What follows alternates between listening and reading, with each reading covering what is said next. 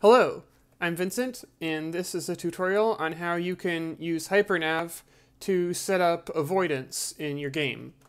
So I have here a scene with a bunch of agents that are going to be navigating through this maze. They're basically all navigating to the opposite point in the maze.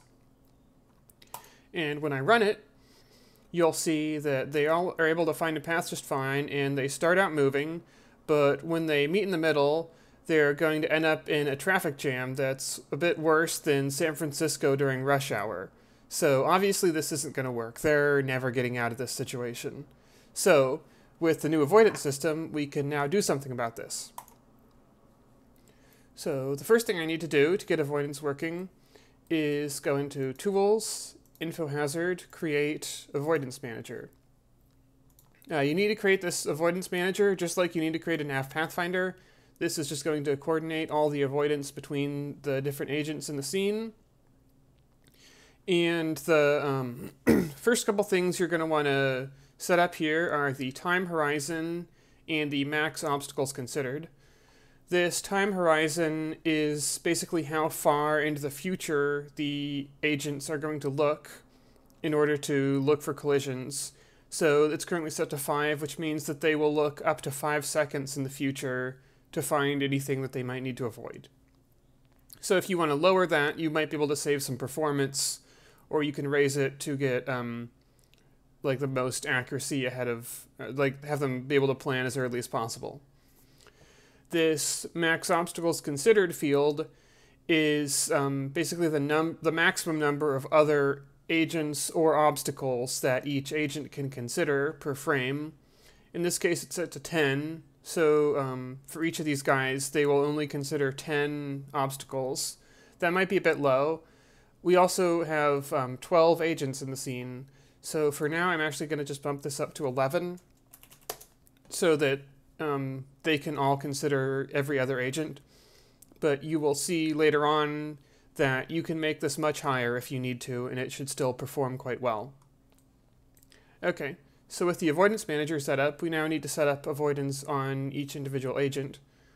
So I'm just going to click one of these guys. They're a prefab, so I can just do this once, and don't have to do it once per agent.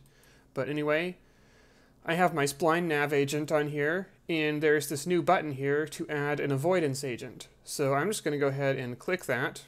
It assigns the avoidance agent here in this field, and adds the new avoidance agent component down here.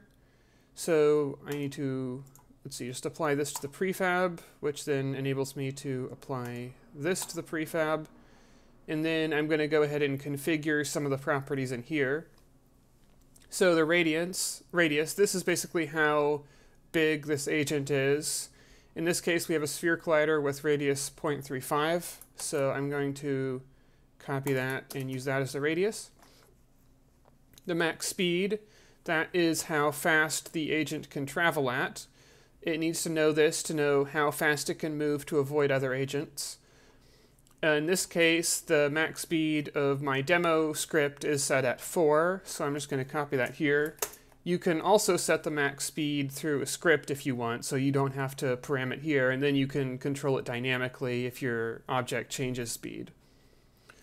Then for avoidance weight, we're going to keep that at 1, and avoidance padding, we'll just keep all the other fields as the defaults. The radius and max speed are the ones that you're going to be most likely to need to change. And then this padding, you might want to make it like a fraction of your radius, just so they don't touch each other, basically. So yeah, we're going to apply these. And with that change, let's go ahead and run this again.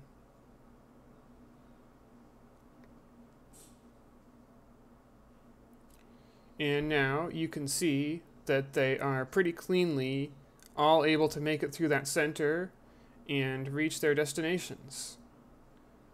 So that is how you set up avoidance. Of course, in this demo, all of the obstacles are also agents, but if you need to have just a static obstacle, you can do that too. Like if I put a just random, let's say I have a random sphere in here. I can put an avoidance obstacle. I'm just going to use this avoidance obstacle base script here and keep these as default. Max speed is 0 because it's not going to move. And that will now be considered an obstacle that these agents have to avoid. So you can see it does make it around that sphere. I think it is... Ah, yes, it's lower than their level, so I'm going to just bring it up a little bit so that they have to do a little bit more effort to avoid it. And yeah, you can see that they are, in fact, avoiding that sphere. All right, so yeah, that is basically how you set up avoidance on agents that are using HyperNav for pathfinding. That's it for this video. In the next one, I will be talking about how you can use the avoidance system when you're not using HyperNav for pathfinding. So I will see you then. Goodbye.